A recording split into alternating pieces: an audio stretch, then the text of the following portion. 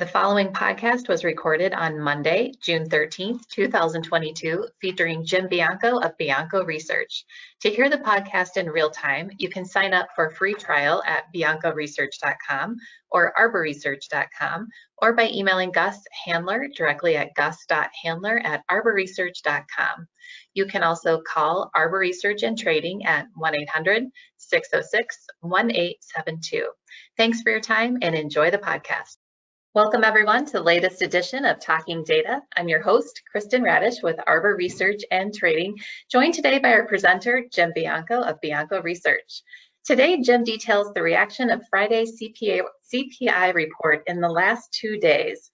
Jim, what happened to transitory? Yeah, Friday's CPI report was a real shocker. It came in for the May reading at 1% when the guesstimate by the street was 0.7 and the highest estimate was 0.9. So it beat all of the estimates. Now, why am I going back to Friday's number? Because everything changed after that number. Going into that number, and we talked about this in our podcast last week as well, maybe a third to 40% of the crowd, the Wall Street crowd, thought that inflation was still transitory. That is, the Fed doesn't have to do anything. It will peak. It will go away by itself. And when that number came out, what we saw was a giant move in the markets that is nothing short of a capitulation of that 33 to 40%-ish crowd that still thought that the Fed was soon going to pause, what inflation would as soon peak and go away on its own, and that would prove to be something along the lines of transitory. And so that's what changed everything, I think, is we have got a marketplace that now has finally exercised itself of transitory. It's taken this long.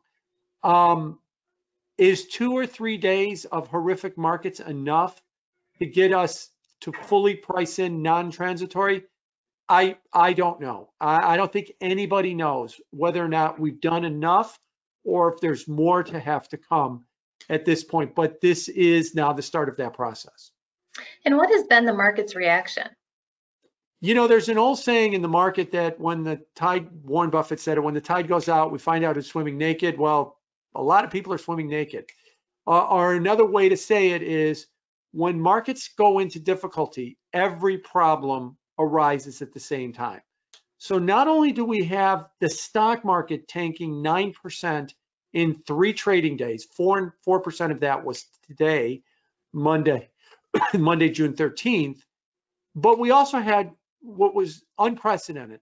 Over those same 3 days, the 2-year note yield is up 55 basis points. That's one of the biggest rises in the history of the 2-year note over any 3-day period. You've got to go back to 1982. When yields were already at 13% to begin with, not at 2, and crossing over to 3 like they are now, to find another like type of move. So it's been 40 years. And when you couple the two, that yields went up this much as stocks went down this much. I went back to 1962 and I couldn't find an example that was even remotely close to what we're seeing now.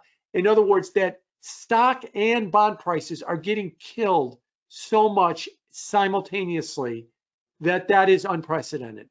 Now, what that suggests is that there is a widespread fear that inflation is going to hurt everything, but it isn't just those two. The 10-year yield was up. The yield curve briefly inverted.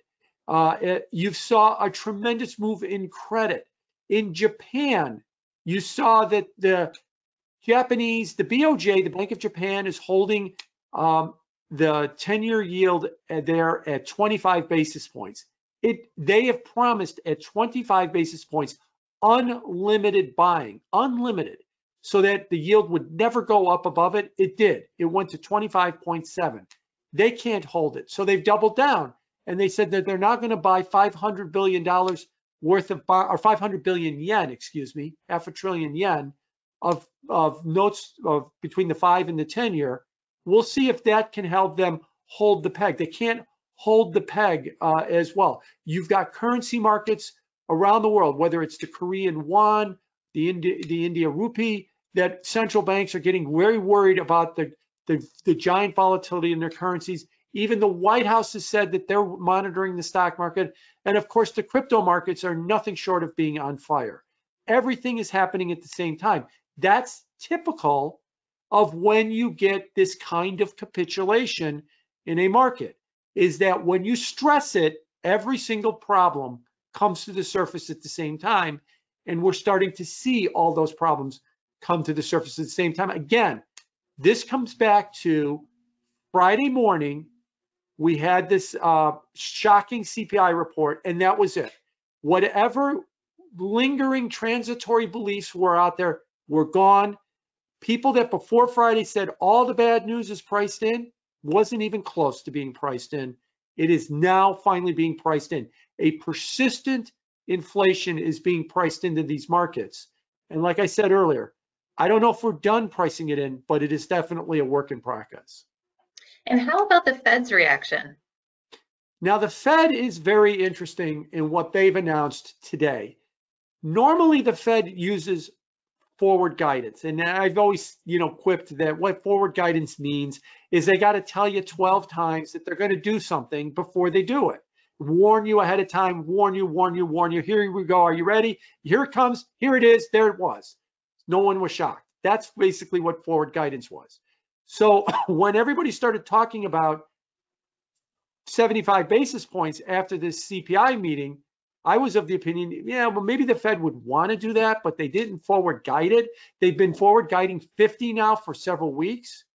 Well, that all changed literally about an hour and a half before we record this podcast, because Nick Timiraos, the chief economics correspondent or the Fed mouthpiece, came out with a story and basically said that the Fed is, or has been interpreted as, the Fed is considering 75 for Wednesday.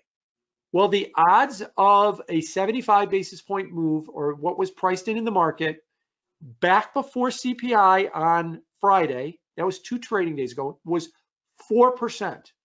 It got to 28% before the Wall Street Journal story came out. That's still less than 50. It's now 92%. So the market is basically, and we saw one of the largest moves in years in the Fed Fund futures contract in an hour after that story came out, because it completely priced from 50 basis point hike to a 75 basis point hike. Now, what's interesting about that is, there's always been an age-old argument. Who sets Fed policy? Does the Fed set it and the market follow? Or does the market force the Fed's hand? Or do they have some kind of an agreement? Well, the Fed came out over the weekend. Some Fed officials came out over the weekend and said 50 basis points next week. Now we're at 75. What changed? There's only one thing that changed. The market priced it in, and the stock market was tanking, and 10 and 2-year yields were soaring. So basically, the market was pretty much demanding that the Fed go 75, and the Fed bowed to the market's wishes, at least according to what we're believing with the Timiraos story in the Wall Street Journal, and is going to give us 75 on Wednesday. Now, we'll find out whether or not that happens, but the market is pricing in a 92% chance that it's going to happen. If that is what is priced in Wednesday morning, still 92, and the Fed does not deliver on that, then the volatility we'll see on Wednesday could be even more than what we've seen for the last couple of days. So I'm going to assume that that's what they're going to do, even though I didn't think they were going to do that. And I'm going to then ask the question, who drives Fed policy, the markets or the Fed? It looks like this round was won by the markets, and that forward guidance might be no more, and that now the Fed's going to do like you or I do. We're going to go to the CME page, or we're going to go to a WIRP, go on our Bloomberg, and we're going to let the market tell us what policy is going to be. And the Fed's going to go, oh, I guess the market wants us to do this. So guys, let's get together and let's vote on that. And we're going to just agree with what the Fed wants. So that's how I think that the Fed's reaction was to this, because there was no real news today to get them to change from 50 to 75, other than the market wanted them to change. So that could also be a sea change, and we'll see what questions get asked of Jay Powell about is forward guidance dead? Jim, thank you for your thoughts today. Thank you everyone for joining us. If you have any questions on Arbor Research, Bianco Research, or Arbor Data Science, please contact Gus Handler at gus.handler@arborresearch.com. Have a great day.